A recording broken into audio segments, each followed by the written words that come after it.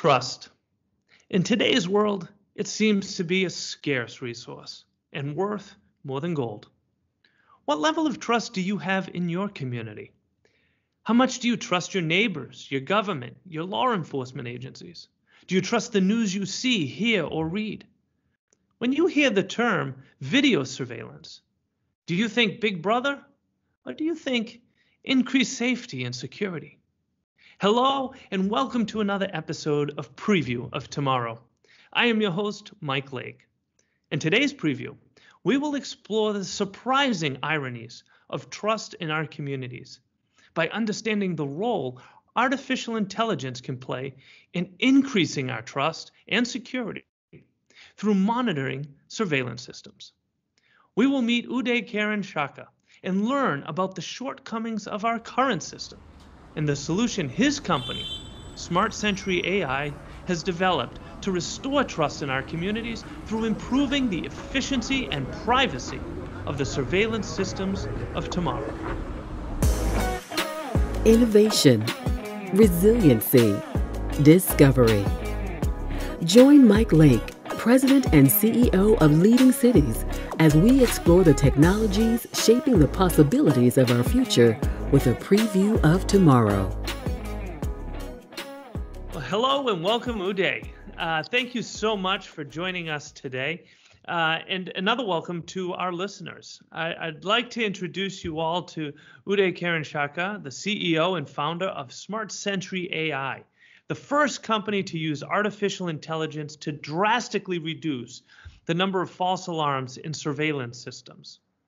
Now, before we really get started here, I'd like to take a step back here, Uday, and get to know you a little bit more. How did you become so involved with surveillance systems, and what motivates you to keep improving them? Yeah, it started with a personal, incident that deeply affected me. As you rightly introduced, I'm Uday Kiran Chaka. I'm the founder and CEO of the Sentry AI. So I've been interested in computer vision and applications of AI for a long time. And there was actually a garage break-in, and we lost a bunch of stuff. And I was pretty upset. I went to the police and asked them, like, hey, how could this happen in Silicon Valley, where I'm living and surrounded by technology, computers, everything, and cameras, security cameras. The answer was what totally provoked this idea, right? So he said, hey, all the cameras exist. They're all security providers, but nobody has time to watch them. I said, oh, that's right. Who's going to sit and keep watching their own cameras, right? So I said, yes, that's exactly the problem that AI is supposed to solve. You need to let the AI look for the anomalous behaviors, unusual, occurrences, and bring it to the right attention of the people. So whether it is the homeowner, the business owner, it could be a security provider, or it could be law enforcement, they need to be pulled in only when something strange is happening. So that was the light bulb moment for me. And immediately I said, hey, this is solvable. I can do it. And what was really interesting was a police officer said, hey, if you're going to solve it like that, I've never heard anyone give me such a good, idea of how to solve. I would like to be the first investor. So that's how basically the company took off. And so here we are, a few years later, doing a wonderful job of providing AI-powered security and safety solutions to the communities worldwide. So, well, first of all, this is not your first company. You've done this before, have you not? Absolutely, yeah. So I've done many startups. I've advised startups, invested in startups, and co-founded them. And so Sentry was really where everything kind of came together. So all my experience, working with startups, and then a really problem that really impacted me, and I found a wonderful team that actually shared this vision of creating a safer and secure communities. And so that all kind of came together, and as I said, like an endorsement by a law enforcement official who is responsible for our security and safety was actually a big, motivator for me to take this on full time and really, bring it to fruition. So yeah, absolutely. It's a lot of experience in entrepreneurship and technology and business as well. So just a quick background. So I have an undergrad in technology, and I worked as a software engineer, project manager, and then I did my MBA from Duke University. So became a management consultant, acquired a lot of business background, and then invested in all these startups. And then everything basically came together when we started Sentry. Well, congratulations on that. And, already you've mentioned a few times the word community. Now, certainly Leading Cities believes deeply in the power and importance of community. And it will come of no surprise to you that community is really built on relationships. The foundation of any good relationship, of course, involves trust. So when we think about surveillance, there is obviously this tendency for some of us to really be concerned, and with good reason, about the ethics behind it, and being watched all the time. And so I want to dive a little deeper into this and ask your opinion on building trust in community with surveillance. Yeah, so I actually thought deeply about this problem. Okay, so here is crime happening, and we have these pretty deep divisions in the society. You look at Black Lives Matter movement, Make America Great Again, QAnon. What I see is kind of a loss of trust with whatever we have today. Right. So we have, police officers, we have security cameras, basically with whatever we have, we seem to have a problem. So the question is, how can you improve the trust in the community? And this is where I sincerely believe technology is the answer. There is a nuanced approach to solving this problem. It's not throwing more bodies at it. And that's probably a big mistake a lot of other communities are doing. So when you think about the problem, the occurrence of violence or something unusual, like even theft or a crime, is kind of rare, right? So we are in a generally safer environment. But when it happens, it affects people for the whole life, right? So now your problem is to look for a rare event, and you have to look at it 24/7 by 365. So that is where the human capacity breaks down. How can you keep an eye on your home, your surroundings, your loved ones all the time, but without having a strange person watching them, right? Whether it is monitoring center agents, whether it's security guard or police officer, would you have them watch you regularly, or would you have a technology that is proven to be agnostic and independent and will respect your privacy? Would you rather have that do this job? So that is the question I kind of pose to myself, and then I asked other people, and they absolutely loved it. They said, yes, that makes sense. Do I want you are familiar with the TSA problem, right? As you're passing through, there was a guy looking at how exactly you look like, and people were howling, like, hey, how can you see me almost nearly naked, right? So there is this problem of when you have a person watch you, right? So we all bring our own biases. You like a tall person, short person, different races. So when you ask someone else to monitor, there are inherent biases that people bring to the table. Now, if you condition an AI to be very strictly, unbiased and will respect the privacy, it will forget what it has seen until unless there was something strange, something unusual. You see like a big group of people, you see guns coming out, you see fire, you see a person fallen down.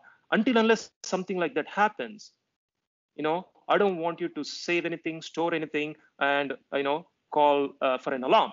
And don't see, me eating a sandwich or a burger, right? So you have no business of doing that, okay? You have no business of knowing how I look like, right? So until unless you see me doing something different, something strange.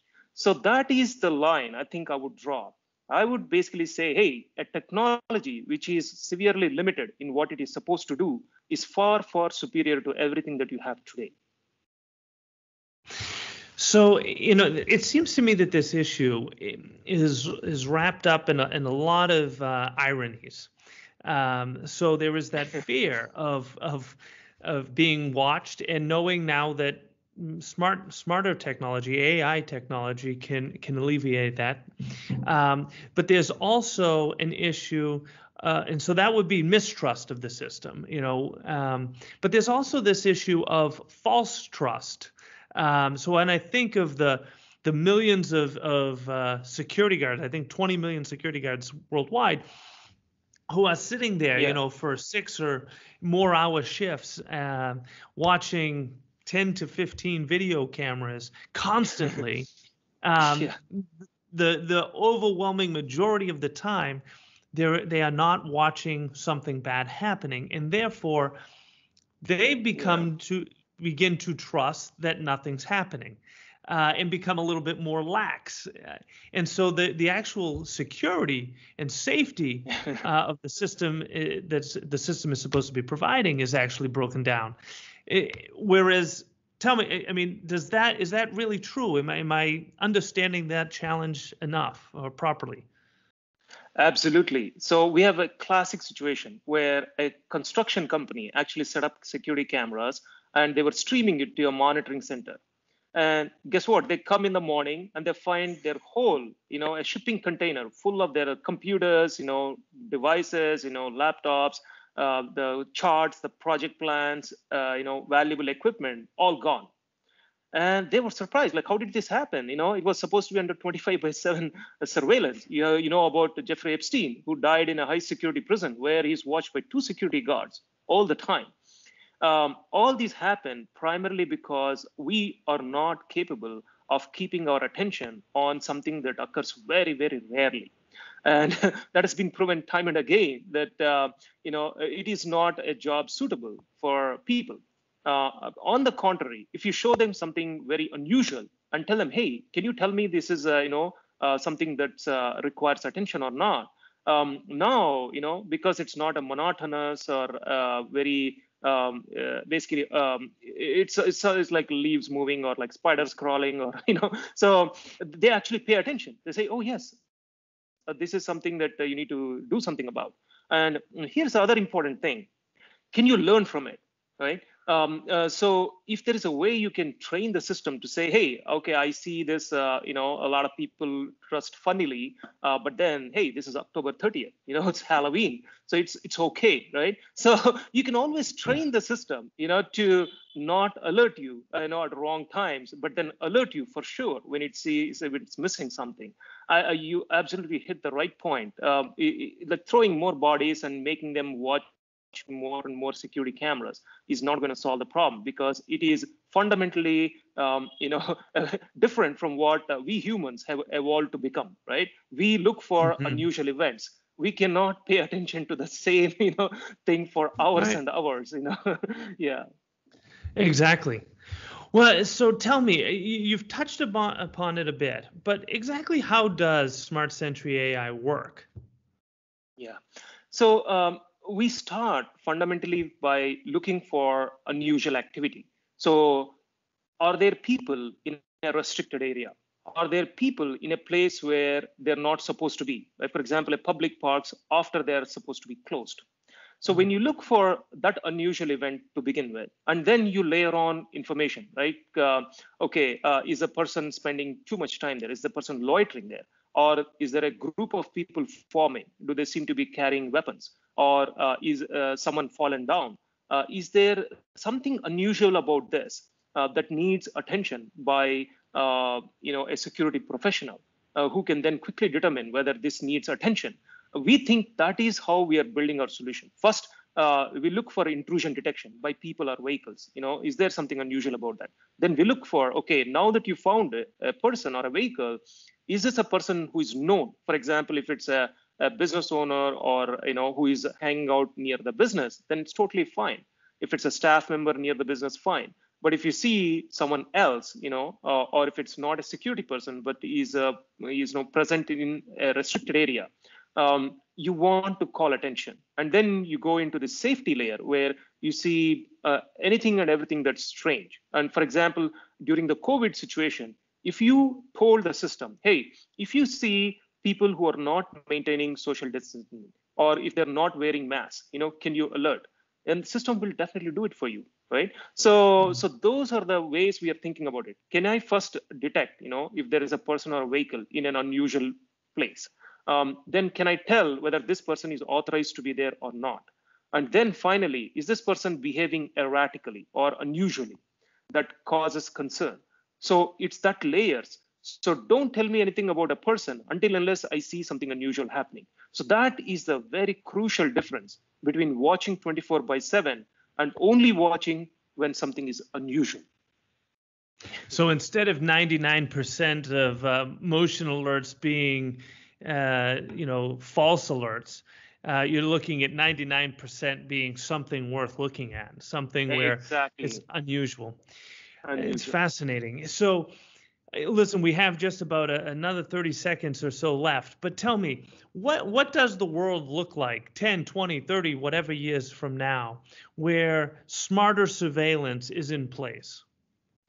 Oh, absolutely. I think I'm biased towards this utopian version of everyone, should be able to trust their, community members.